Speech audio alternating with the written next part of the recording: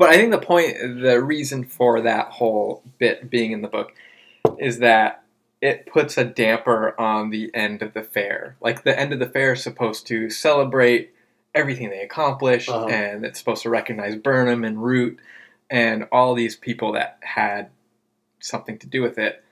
But then it became a memorial at the end, and no one got their recognition. It was wildly timed because, it was someone thought that October had 30 days, and so they said it's ending on the 30th of October, and on the 28th of October is when he got assassinated, essentially.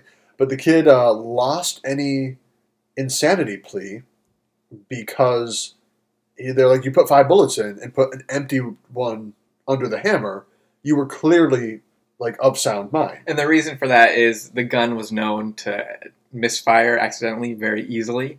So he didn't want to like blow his leg off.